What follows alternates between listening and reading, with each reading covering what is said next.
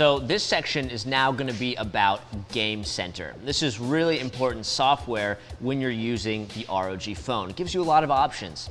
Now, you can open Game Center by just tapping on the big G icon on your home screen, really easy. And we get here to the main UI, and you can see right at the top we've put all of the things that you'll want to monitor if you're gaming. So you can see your CPU usage in the top left, GPU usage in the top right. You also have memory used. You can see if you're getting close to the maximum. Maybe you need to close a few apps. More on that later. And you can see the storage used over here on the bottom right.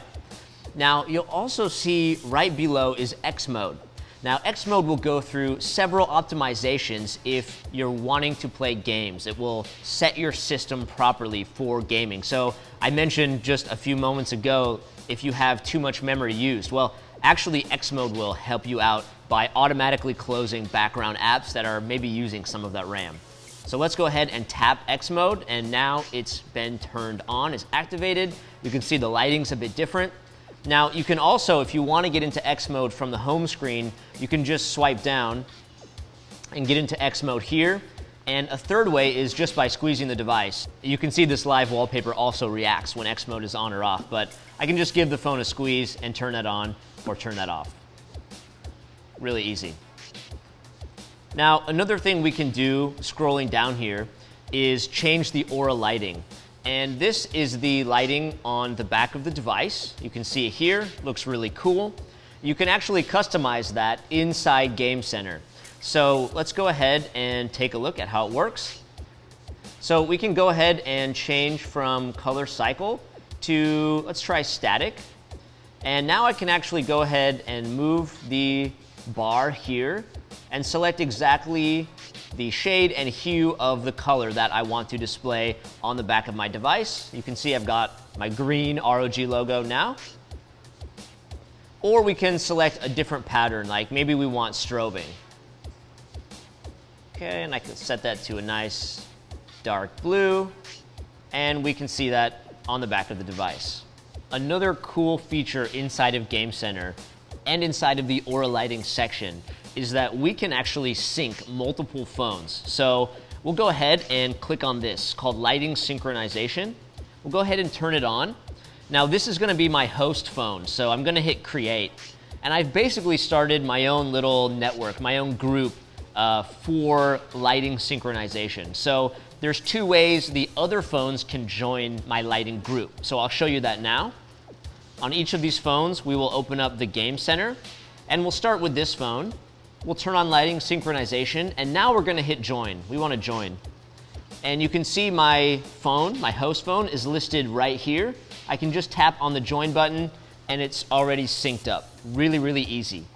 Now, another way we can do it, we'll try this on the left phone here, is when we go to join, we actually have this little icon in the top right. And we can tap that, and that will open up our camera, and we can actually scan the QR code on the host phone. So let's test that out really quickly. Catch that QR code like so, and we are all connected.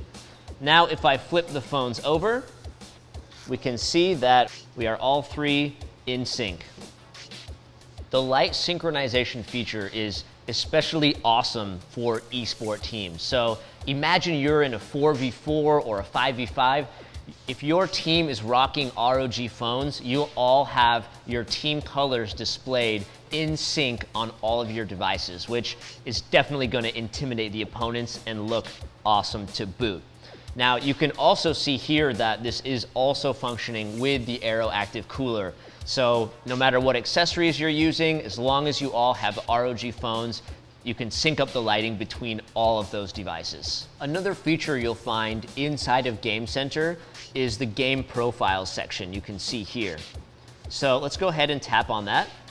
And all of the games that you have installed on the device will show up here. And you can actually go into each game by tapping on the profile. And you can see that we've got all these advanced options that you can customize. So you can choose what happens when you launch X mode.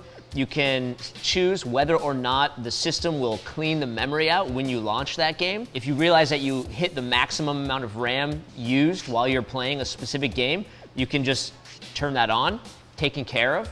You can also select what frequency the CPU is going to run at. So for less demanding games, you might want to save some power, and then you could select a 2.09 gigahertz, for example. Or if you want maximum performance, you can, of course, keep it on 2.96.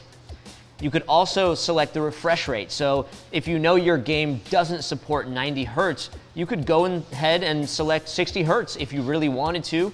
Personally, I would keep it on 90 hertz all the time for the smoothest experience. You can also turn on anti-aliasing. You can flip that on or off, and you can block alerts. You can tell your phone to be quiet and let me game if you want. So having these options available for each one of the games installed on the system gives you a ton of flexibility and customization, which is definitely what the ROG phone is all about. So from monitoring to the game profiles to synchronizing up to 5 ROG phones, having them all with the same lighting to represent your team, the Game Center offers a ton of functionality at the press of a button. And this is really what makes the ROG phone special. It's the way we've combined the hardware and the software. Everything's working together as an ecosystem. So if that's something you're looking for, if you really want the next level of gaming experience, you are only going to find it here on the ROG phone.